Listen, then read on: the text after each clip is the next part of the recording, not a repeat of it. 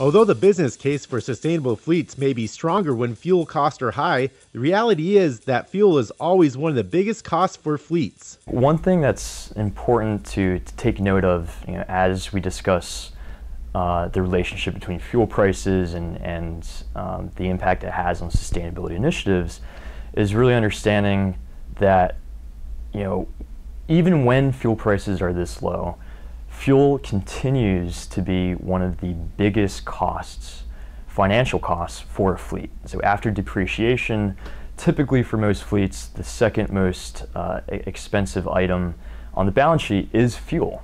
So that being said, sustainability initiatives should continue moving forward, even though that's the case. And although the business case is perhaps not as strong as it would be if fuel prices were higher, it's still important for fleet managers to understand that it's still a huge expense for the organization.